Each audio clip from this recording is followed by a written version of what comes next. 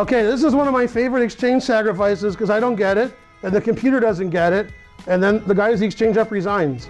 So, okay, and this is, I'm sure, one of Gary's favorite games, Kasparov Shirov from '94 Horgan. And who is the only player with the black pieces not to lose to Kasparov in Horgan '94? You! It's all about the Benjamins, that's right. Okay. Although Joel told me that he put the do not disturb sign on his hotel room and it kept getting taken off. We wake up, it was gone, people knock on his door all day. So it wasn't me, I wasn't there. Probably Gary, right? Okay, now, as most of you know, Shirov has an excellent record against Kasparov. He didn't want to blemish it by ever winning. Okay, so it's not a good record. Okay, and somehow they transposed to the Sveshnikov. Somehow. Okay, so this is, positions occurred many, many, many, many times. In fact, Spencer had it last week, right? Yeah. Okay, and again, many, many times. Is this the main line now still? Yeah, 19 years later? Who would have thunk it? Still the main line? C4 is now on the move? Like the last 3 or 4 years. Okay, so C3 still has more games in it, but C4 is catching up. Okay, now, as Iris will tell you, since we looked at similar positions today, like, that's good for white. See that knight there? Beautiful. You know what's not beautiful? Is that knight there. Okay, so that knight's good. Now we got to fix the other knight. So C3, the knight's going to go to C2 and go to somewhere good. There's too many annotations to this game because probably Kasparov did it. So I think it was Fatachnik, actually. Bishop B7, knight C2, knight to B8. That's modern chess for you. Remember when your opponent took your knight with his bishop? Although actually it was his knight. So this knight wants to go here, and maybe at some point we're going to capture that knight because the knight here doesn't really have any squares. Question? What? No? Okay, knight B8, a modern interpretation by Shirov. A4, following my rule, when there are pawns on B5, you play A4. Incidentally threatening to win a pawn. Takes, and he took with the rook, and there's lots of annotations about not taking with the rook, but putting the knight here to solidify the center. Now we see black has an isolated pawn on A6, and a backward pawn on D6, but he has the 2 bishops. Although I don't know, the bishop's a little suspicious here. Knight D7, rook to B4. Solid. Threatening the bishop, obviously. And controlling B6? Terrible. Horrible. That's the kind of move I make in 1 minute, and it usually wins pretty quickly. But in slow chess, it never works. And there's lots of notes. My favorite note is the one that says bishop C6, rook C4. Well, knight C7 check is annoying. I got to give it to him. Okay, so knight C5 makes sense to me. Rook takes B7. And when this move was played, I think I was watching the game live, or I saw it the next day. And I was like, huh? And when I put it on my computer program, Houdini says, huh? What kind of move is that? And for the next few moves, Houdini just says that black is better. Okay, although not much better, just a little, tiny little better. Okay, there's a little tiny. And move by move, white's position becomes fantastic. So this is an exchange sacrifice, which I barely understand. But the idea is this knight's here forever. There's no bishop takes knight. And Kasparov is of the opinion that that knight is better than any rook. Also, this weakens the A6 pawn. We might take it later and get a pass B pawn, which I think actually happened. Although I'm not playing that exchange sac, and I'm giving a lecture. So that's, yeah. So this is what we call a long-term exchange sacrifice. You're not getting any pawns. You're not getting anything immediate. You're just saying, I control all the white squares. I have a white square bishop. This bishop is terrible. This knight is terrible. How do we keep that knight to continue to be terrible? What move can white make so the knight's terrible forever? B4. Now, the knight can't move anywhere. This bishop's not very good. And if we can round this pawn up with our knights and bishop and queen, we'll have a passed pawn. And I think the most important thing is the knight on D5 is just there forever. There's never going to be any trade. You know what I'm saying, Iris? You know what I mean? Yeah, Iris knows what I mean. Bishop g5, which is typical Sveshnikov move. Maybe black will play f5 later. Maybe the bishop will be good somehow. Knight a3. Where's the knight going? c4. And he does. But fianchettoing your knight, very suspicious. a5, that's what I would have played. Makes sense.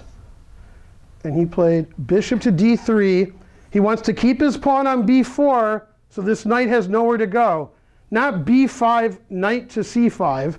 Don't take the pawn. The knight, again, can go to c5, or take on a5. Takes, takes. And white has the passed pawn. Black got rid of his isolated pawn and activated his rook. But that's a poor knight. And again, an exchange sacrifice sometimes is just saying, my minor piece is better than your rook. And this minor piece probably wouldn't be here for 40 moves in a row if that bishop was there, especially with black playing a move like f5. So it's sort of a defensive sacrifice. He's making sure that black can't do anything, and he's keeping a grip on the position. Queen to b8. The problem is to suggest a plan for black. Now, queen b8 makes sense to me because I'm worried about one thing. I'm worried about this knight on b7. I want to put my knight on b7 somewhere good, like c6 or e6. Knight d8, knight e6, knight c6. Question. Well, you agree? Yeah, you agree. So queen, okay, so the knight's going to go to d8 and get to a normal square. h4. Kasparov's like, well, if you put your pieces over here, I'm going to play over here. Now, man, I don't know, where's that bishop go? I would probably go to h6, although I don't play black in a Sveshnikov. Is that right, Spencer? Bishop h6? Tony, you play Sveshnikov. Bishop h6? No. Okay. And that's what he did. Knight b6, attacking the rook. Should black sacrifice the exchange back? Well, if he does, yeah, like he has to. If he does, then white has this nice passed pawn and black has that pawn. And yeah, as you pointed out, he can't really do anything about it. Knight d7 is coming. Terrible.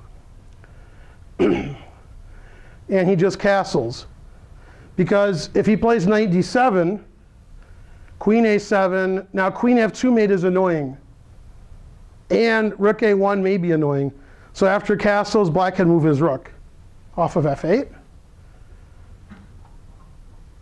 Castles. Rook to d2. That Shirov is tough, except when he's playing Kasparov, then he's less tough. But when he's not playing him, he's tough. Queen f3.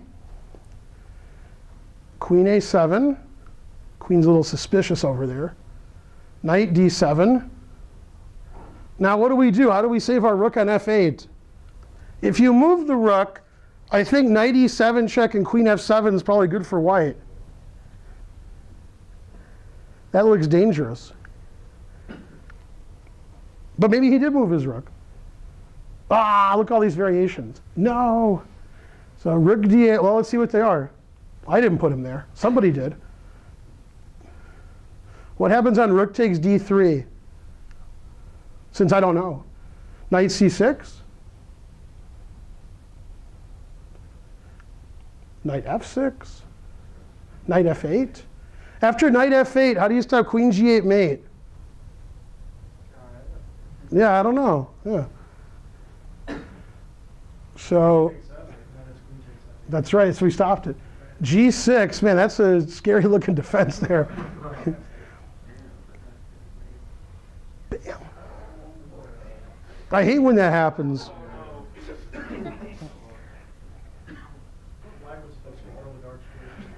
Okay, so he didn't do that. He also gives queen a3. Knight f8, take on d3. Queen f7. Also looking pretty good for white. I don't know about that knight on b7. Man, now the exchange sacrifice makes sense 20 moves later. And the other line is rook a8, bishop c4. Bam.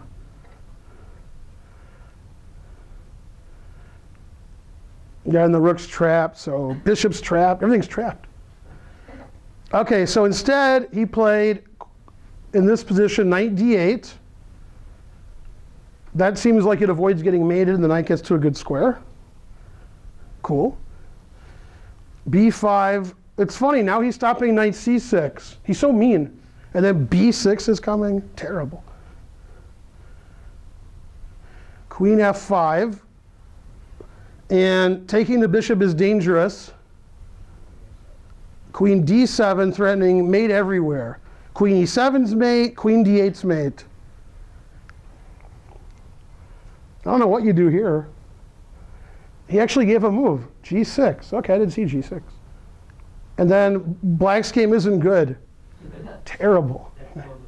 Terrible. What about takes and knight e6? What position? After queen e7? Take on e3, down knight e6? Queen e7, queen e8, knight e7, queen f8. Yeah. Only one square at a time. I can't do two squares. Yeah. And I think queen c8 was much quicker on move 1, and then knight d8. Then I go to d7 to tease you. OK. All right. So, and in fact, he gave that line, but I still ignored it. All right. So queen f5. He doesn't want to get mated. So king e8. Setting up for the next game. Bishop c4. Man, now he's not down the exchange anymore. I don't know.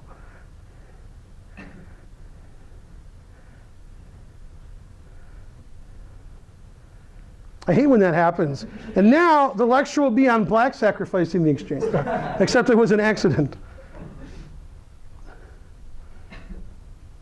Man, Kasparov doesn't just move his knight away and win. He's like, I got to sack more and play for mate. And instead of playing queen c4 and then queen e8 check, super precise. He keeps analyzing. Man, queen c6, solid. All right, so instead of doing that, he plays queen d4, rook a3, with the same queen takes knight, rook a7 idea. Knight e3, threatening knight f5 check. See, Iris, first there was d5, and now there's f5. And somehow, Shirov's exchange sacrifice not as good as Kasparov's, and resigns. I still don't get rook takes b7. I don't get it. Although maybe I do get it. Yeah. It's funny. He not only killed the knight on b7, he killed his bishop on h6 too. That bishop wasn't defending e7 or d8. I hate when that happens. Now, the least understandable game is this one. Wait, might come in. Control F? That doesn't work. OK. This is a hedgehog where Ulf Andersson sacrifices the exchange for no reason. And then he wins, I guess for my lecture. I don't know. OK, and he gets the dark squares. Ooh. OK, so this is Karpov, Ulf Andersson. If you want to play Ulf Andersson 1 minute, go on the ICC and play Berta. You'll win on time, but your game won't be very good. But you'll win on time. Okay, so this is like the movie. Man, I made this joke a lot, but this movie's getting old. What's the movie in the woods, and they have a camera that's fake, but they pretend it's real? Blair Witch. Yeah, this game's like the Blair Witch Project. Nothing happens, nothing happens, nothing happens, it's over. Okay. All right, so nothing ever happens this game until it happens. Yeah, this is a hedgehog, so nothing's going to happen. Did black just move all his pieces around in a circle? OK, so d5. In the hedgehog, when something does happen, black plays either d5 or b5, and then things happen, sometimes sacrificing material. OK, now, one of the ideas behind the pawn sacrifice d5 is our bishop gets to go to d6. And that's why in hedgehogs today, they're usually playing bishop c7, a d8 to c7, instead of bishop f8. Then they're already on this diagonal. And this rook, which you guys are confused as to why it's here, is opened up. And since it's an exchange sacrifice lecture, we're ready to sacrifice the exchange. OK, bishop d6, threatening the pawn on h2. So he plays knight f1. Doesn't want to lose his pawn. And then rook takes e3. Bam! And I asked Olaf, why'd you do that? He says, aren't you lecturing on this? So he wanted to hook me up. Okay, so this is the longest of the long-term positional exchange sacrifices. He's just like, you got your pawn on f3, you weakened the dark squares around your king, I'm taking that. In fact, this idea of sacking on d5 and attacking h2 and e3, this is how Kasparov beat Karpov 20 years later. Same ideas in the King's Indian. Queen takes, knight takes, exclam, knight takes, exclam. Okay, well, queen takes, then it's not even an exchange sacrifice. We could actually play here and take the rook. So that can't happen. That would be bad for the lecture. Knight takes, bishop h2. So the king is permanently weakened. The dark squares aren't defensible. This knight can go to g3. The bishop can go to g3. And more importantly than all of black's obvious compensation is the fact, which we saw in the other games, the white rooks just aren't doing it. Black is sacrificing a rook for a minor piece, but in effect he's saying, my minor piece is better than your rook. What's your rook doing? Now if they trade queens and white's king gets safe, then white has good winning chances. But with the queens on the board, and this king being perpetually open to this bishop on the diagonal, this bishop on the diagonal, this g3 square, what are white's rooks doing? So this is a long-term compensation. Knight f1, kicking him out. He saves his rook. b5. And again, you want to play knight b6, take the pawn on d5, take away the c4 square, gain some space. He's not in a hurry. If you ever played Ulf Andersson, and I have, he's not in a hurry. In a 1-minute game, he's still not in a hurry. His move 12 or 14, you probably won on time. He's not in a hurry.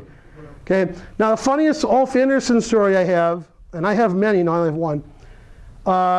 Back in the day when I lived in Europe, I was at a tournament in Holland, and he was there. I don't know if he was playing or in the press room. I think he was just in the press room.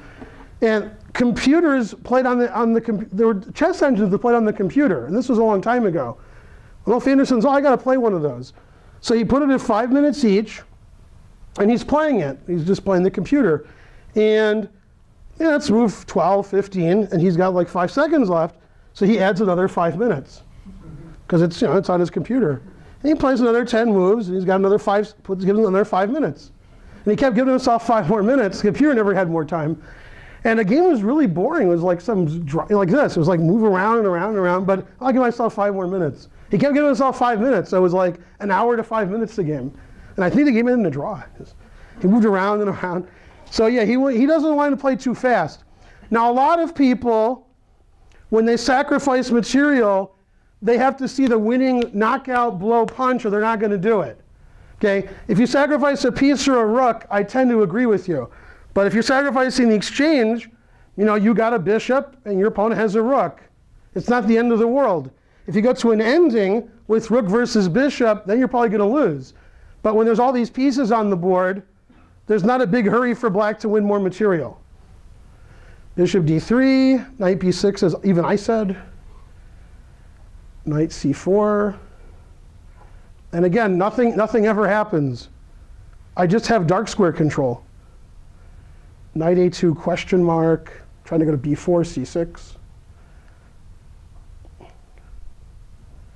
Uh-oh, here comes rook h5.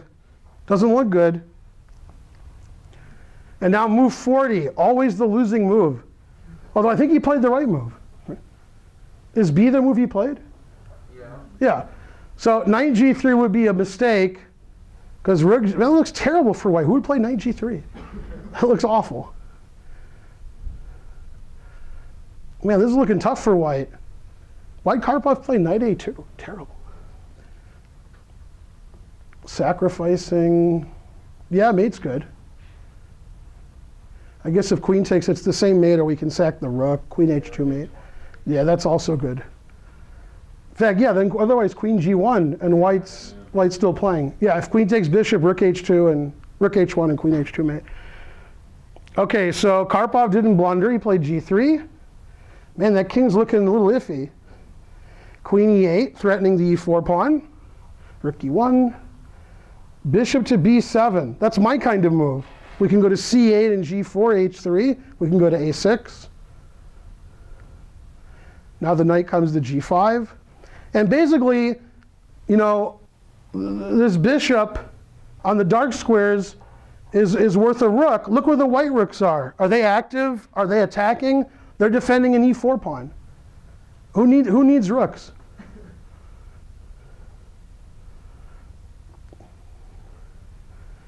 King f2, the best move, I guess.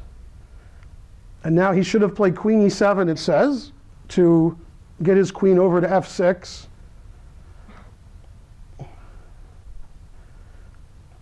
And we're not down the exchange anymore. Now we're up 2 pieces for a rook. So instead he played bishop d2, which is also good, won his exchange back. And black's a pawn up, and white's king is ridiculous, frankly. Bishop c, that's my kind of move. Getting the bishop to better pastures.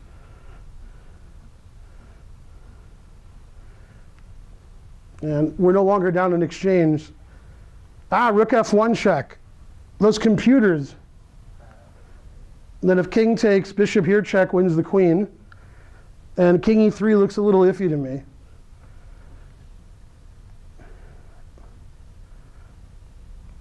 Bishop f5 dubious. Rook f1 winning. So he's making Karpov suffer.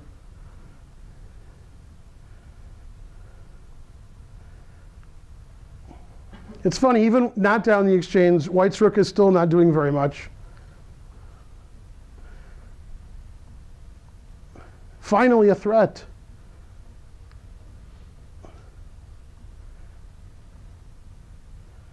Queen f3 dubious. Man, Ulf Andersson, good positional player. Tactical, not so good. This is what he should have done. That's what he should have done, but he played queen f3, making him suffer some more.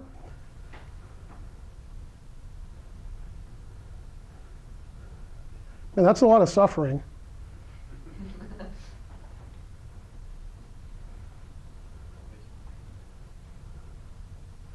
And he resigned, finally, because of king d2, only legal move. Check, check, and check. Hooray. And that's what we call a positional exchange sacrifice, which took 75 moves to figure out how to win. But the point was, he had control of the dark squares the whole game. And in the hedgehog, getting your bishop open on this diagonal or this diagonal, that's worth material. And if we can go back a little earlier, well, I mean a lot earlier, let's just leave and come back. Yeah, the way they're playing the hedgehog now, in these types of positions, is instead of playing rook e8 and bishop f8, is, well, usually this knight is here, but it took him a few moves to do that, is they're playing rook c8, queen c7, queen b8, then bishop here, the queen and bishop are lined up, and then we try to play d5. And that's one of the problems with white in this kind of hedgehog. When the bishop's fianchettoed, there's a pawn on g3. When the bishop is here, g3 doesn't make any sense. If you don't play g3, you're going to have to play h3 or lose your h-pawn. And then you're making some weaknesses at your king there. So if Karpov was a better positional player, then he could have been okay. But now, since I'm dissing Karpov, and he's on the wall and I'm not, we're going to show one of my favorite games from Karpov. And now I'm going to diss Kasparov brutally here. Yeah, I wish he was here so I could make fun of him.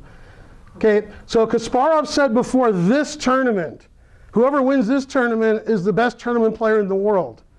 Specifically this tournament, Linares 94, all the best players were there. Anand was like the worst, like why was he invited? Okay, and Karpov crushed everybody. The smacked, and he got like 10 out of 13. So he got like 2 points more than Kasparov. Before the tournament, Kasparov was like, this tournament will decide. Then he forgot he said that. Now, this is my favorite Karpov game that has some tactics in it. Most of his games are sort of like he grinds you out. This is against Topalov, before Topalov was Topalov. Maybe he wasn't cheating yet, I don't know. Okay. No, those are just rumors. Okay. Nobody from Bulgaria would ever cheat at the top level. Of course, I'm making fun of, what's his name, Borislav? Well, Ivanov's his last name. I recently became friends with French Grandmaster Romain Edouard on Facebook, and the reason was, he said, I'm going to a tournament in a few days, and I see Ivanov is pre-registered, and he actually got him unpre-registered. He's been banned from the tournament, even though they can't really legally ban. They banned him anyway. He's actually banned in Bulgaria, but not any other country. So, but yeah. Man, Ivanov, I don't want to say anything on camera. He's the biggest cheater ever. Ever. He's the world champion of cheating. He should be in True Romance. He's the world heavyweight champion of cheating. Okay. That guy, okay, here's how he's cheating. Here's how you know he's cheating. Not because his moves are good, not because they're computer moves, not because he wins. That's not why I know he's cheating. When they show him playing, he's like this. And then he makes a move. You do that. Play chess and don't move your head and don't move your eyes. See how good you play. Just sit like this and see how well you play. Right? He never looks at other games, never moves his, never sits up his chair. He's just like this. Because, you know, they got to see, someone's got to see what's going on. Yeah, that's funny watching video of him playing. Okay, so this is Karpov Topalov. And there will be no Benoni's today, or 20 years ago.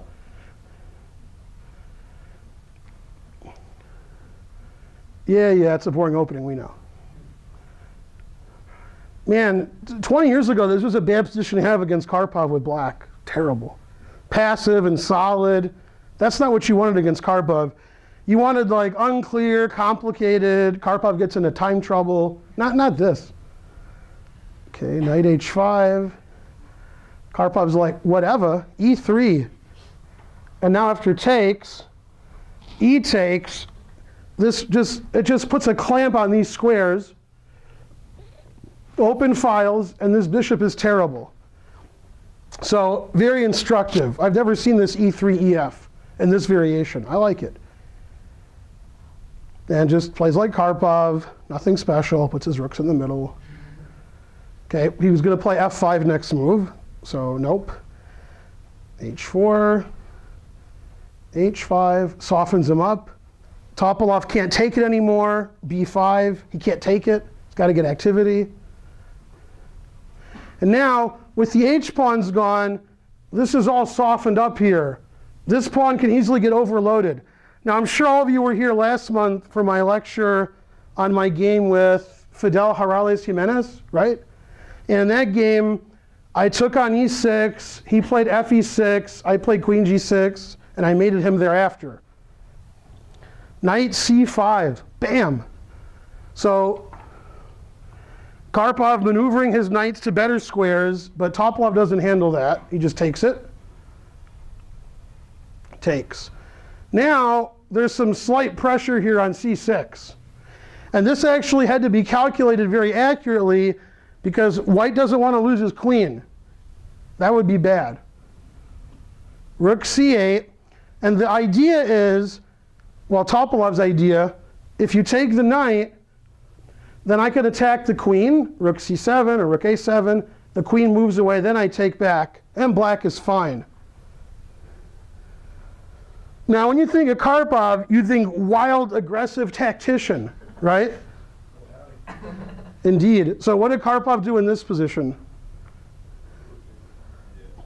Rook takes e6. Indeed. Yeah, the problem is black put all his, I can stand right here. Black's pieces are all over there. Okay, not good. If all your pieces are over here, then your king's going to get in trouble. And he's going to sacrifice his rook again if it's not taken. He's got another place to sacrifice it. So yeah, this exchange sacrifice is working out quite well. We're going to checkmate our opponent and take all their pawns. If we don't checkmate them, we're still winning, because black's rooks are terrible. Rook a7. And now what? Rook g6. If I remember correctly, that's right. I've been wrong before. Rook g6. Now king h8, queen h3 is the funniest. That's the funniest. And the problem is, when you do take my rook, I'm going to win this knight, and I'm sort of ahead material. King h7. Did he play king h7? No. If king h7, Karpov gives you the smackdown. Check. Oh, actually it says rook g4 is even better. Rook g4? Are you kidding me? Are you kidding me? And then rook h1 mate. Oh, damn. That's a safe king, but not too safe. Yeah, no, 2 pawns. 2 pawns. Yeah. Okay, but okay, I'm guessing that wasn't what Karpov was planning. He was probably thinking everything wins, and he, you know, this is more likely what he was thinking. You know, that easily winning, nothing to calculate. Yeah. Well, I would be shocked if Karpov hacked his queen and played king g2. Hikaru would do that, not Karpov. Okay, so fg6 takes, and okay, black is just crushed. This is a great exchange sack because you're sort of ahead material to start with. And as Yasser would say, as he said so many times before, when it's opposite colored bishops, the attack is even stronger. It's hard to defend g6. And if you know the famous white square symphony game between Karpov and Kasparov, Karpov gets his queen and bishop in there with regularity. Rook d8. And now Karpov starts taking things. Greedy. Bam, still taking stuff. Rook d1 I like. Like, oh, my rook's not good on a1. Let's go to d1. And now, after queen takes a6, you thought I was done. You thought this is the last game in my lecture, and I already showed you the exchange sacrifice. Ah, but you only thought I showed you the exchange sacrifice. Bam! Rook takes d4. Karpov was given 2 rooks, so he could sacrifice 2 exchanges. Yeah, now, man, it's not easy to defend when all the guy's pieces are all over you there. Yeah, that bishop on d4 was pretty good. Not anymore. So it's funny. You sacrifice the exchange because you want to get a good minor piece. Then when your opponent gets a better minor piece, you sacrifice it again. Just for the other reason, like that bishop was good on d4. Get rid of that. All right, which way do we take? The answer is it doesn't matter.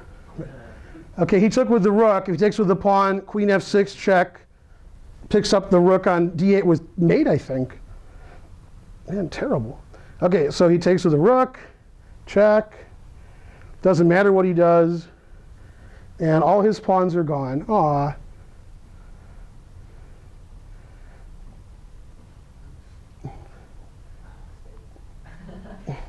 And there's no more pawns.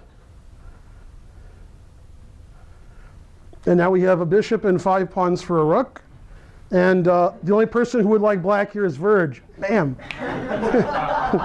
It's funny because it's true. For those of you who don't get that, how many days ago was the tournament? Saturday, yeah. On Saturday, Verge had a rook for bishop and 4 pawns, and he won. So he's like, yeah, I won. I don't know. B3. Aha. That'll show him. King g2. Yeah. After king g2, he's like, I had enough. Because the queen's defending this, and down 5 pawns. Although if it was Karpov Verge, we'd seen a lot more moves. Yeah. So I like that game because he sacked 2 exchanges, and he beat Topalov, and he won the tournament by like 1,000,000 points. He beat everybody that tournament. So to me, that was his greatest tournament ever. But this exchange sacrifice and the second one were for different reasons. The first exchange sacrifice actually won material. The second one was the bishop on d4 was black's only good piece. It was pressuring f2. It was defending f6. It had to go. And then, you know, usually 5 pawns is good comp.